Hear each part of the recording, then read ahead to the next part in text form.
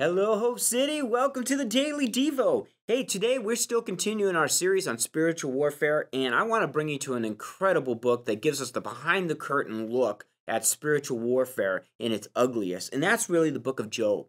And so if you turn to Job, I'm going to kind of jump around just a little bit and give you a broad, real overview of Job, but it's definitely worth looking at.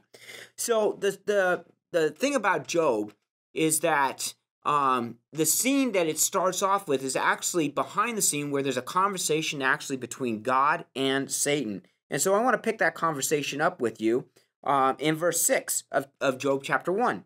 He says, "Now there was a day when the sons of God came to present themselves before the Lord. Satan came also among them. And the Lord said to Satan, 'From where have you come?' And Satan answered the Lord, 'From going to and fro on the earth, from walking up and down and on it.' And the Lord said to Satan, 'Have you considered my servant Job? There is none like him on the earth, a blameless and upright man who fears God and turns away from evil.' Then Satan answered the Lord, says, 'Does Job fear God for no reason? Have you not put a hedge around him and on his house and all that he has on his side and every side? You have blessed the work of his hands and his possessions and have increased land, but you stretch out your hand and touch all that he has, and he will curse you to your face.' And the Lord said to Satan, 'Behold, all that he has is in your hand. Only do not stretch out your hand against him.'" In other words, against his physical body. So Satan went out from the presence of the Lord. So what happened is that there's an accusation that Satan has brought before the Lord. And the accusation runs simply like this. Satan is telling God that the only reason why Job has blessed God and hasn't cursed him is because God has bought his love. And so God allowed Satan to go ahead and touch to see what happens.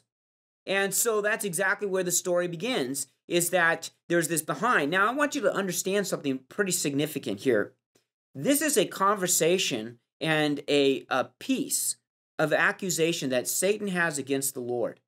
And the accusation says, the only reason why man does what God blesses you is because you bought their love. You take away that protection, you take away those blessings, he'll curse you to your faith or to your face. Now we're getting a real driving force of what Satan believes is his authority and what man is going to do when the push comes to the shove, when the chips are down.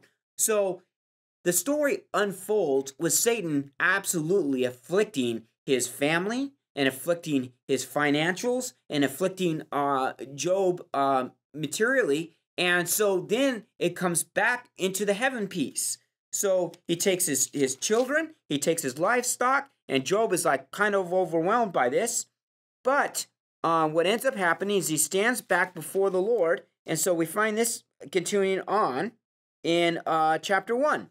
So in chapter 1, verses 13 through, Satan is taken his property and has attacked his children.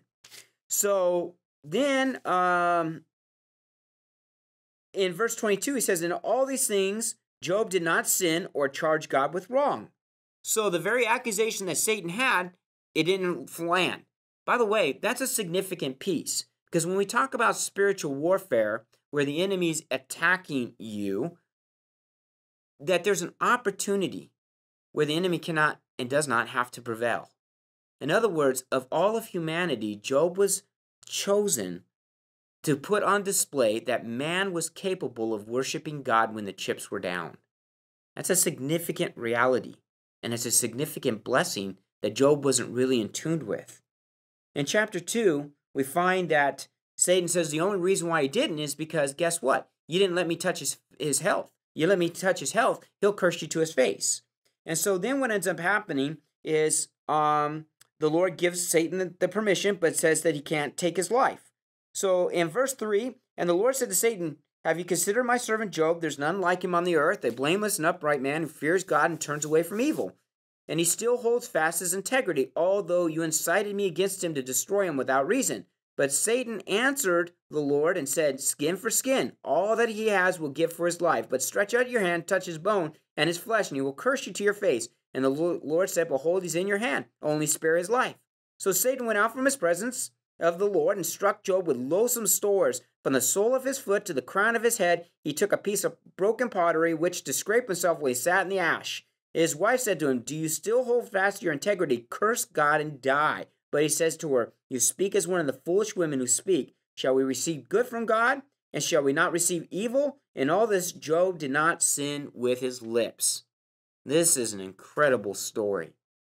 And so what ends up happening is three of Job's friends ends up hearing about this, and they come to Job. And I'm going to speak about that a little bit later in another devotional. But they came and they sat with him. And as they walked through this with Job, they walked with Job from the place of integrity that they could. But they all thought they had an answer for Job that was not the right answer. Spiritual warfare is when the enemy has been allowed to come. But understand that when we look at Scripture, he had to have authority of God. And if he has the authority from God, then you also have the authority to prevail. That's an important piece to understand when we're looking at spiritual warfare. That as we prevail, as we seek to glorify God, as we seek to make it about God, we grow in the grace and the knowledge of God, and the beauty of God unfolds in our life. Literally, the story of redemption and the story of God's beauty was written in the very fabric of Job's life. He preached. And in the end, what Job says is the fruit of what happened is I knew of you from the hearing of my ear, but now I know you. I know you personally. I saw you from afar, but now I see you close. The story of Job is one that he grew in intimacy with the Creator, and he recognized that God's ways are better than any way, and he defeated Satan through the testimony. You can do the same. Blessings.